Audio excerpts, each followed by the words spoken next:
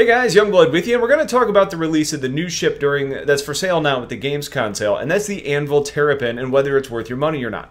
The Terrapin was initially released to be an Aegis design, but the overall role and design of the ship, it was the right decision to end up having it moved to Anvil. Now the ship is on sale right now and is going to be available through August 29th and is on sale for the price of $195. The Terrapin is a really interesting ship and is one of my favorite types of ships, one that's capable of doing a lot because it provides a lot of additional value in my mind. But getting to the specifics of the ship, the Terrapin was initially designed in the 28th century as part of the Empire's restructuring efforts towards a more defensively strategized type of navy, and they more than accomplished that with this ship. Everything is focused on protection, with 3-layer deep armor on the top and bottom and some additional extra thick armor on the sides, all of which is designed to be able to retract, allowing you to vent out and cool the ship a little bit more effectively. The ship also comes with some advanced power plant that really focuses on powering the shield system, which is also really large for the vehicle size.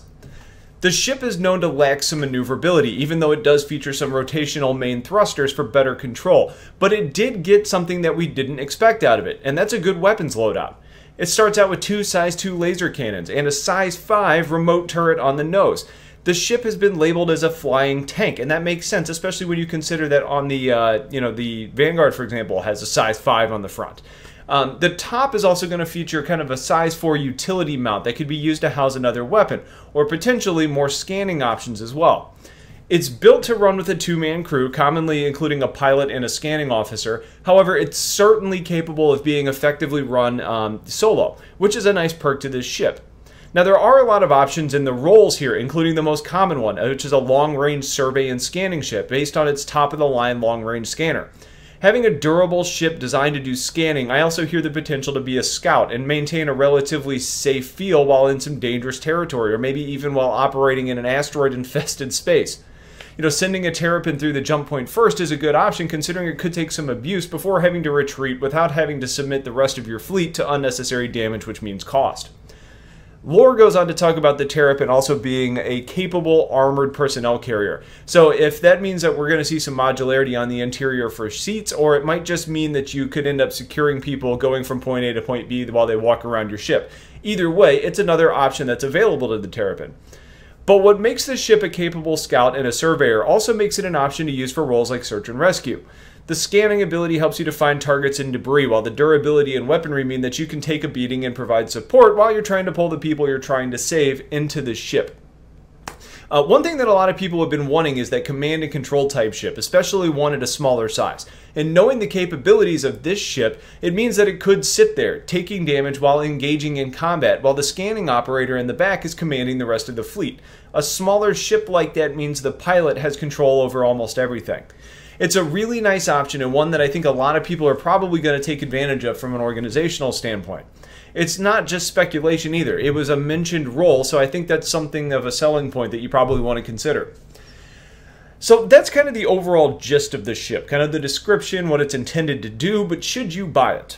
Well, based on the price, I was actually a little surprised at how much it cost. It was part of the release wave of ships that included the Reliant in that semi-starter category, so I was expecting it to be closer to $100. However, we're also getting a heck of a lot more ship and more capabilities than I ever expected it to have. One huge benefit here is that the ship is known to be commonly available, which means that repairs and replacements should be cheaper, and replacement should also happen much faster than on some more exclusive ships. I think the ones that are going to really want this ship is going to be a pretty big list. The most likely buyer is going to be that long-range explorer who doesn't want to spend Carrack money up front or even in operating cost, as this could be run effectively solo. I think for those of you that are like me, those who really value versatility are going to be the people who really want to jump on a ship like this as well.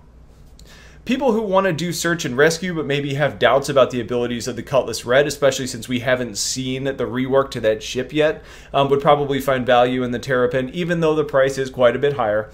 But I think organizationally, the ship is a really good choice to be an armored option to run command and control, as well as being the first ship through a jump point before bringing in others like your whole series that could be in more damage or in more danger and end up limiting some of the potential cost factors that you would have to take on from losing cargo or taking damage and having to pay for repairs. all in all, I think the ship is a really good option for a lot of people. The question's just going to be, is it worth the money? Is that the comfortable price range for you? But I think when we start comparing it to other ships, especially ones that kind of fall into similar price ranges, I think there is a ton of value in this ship, and it's one that I'm actually really excited to see released, and I think it's going to be a good option for a ton of people.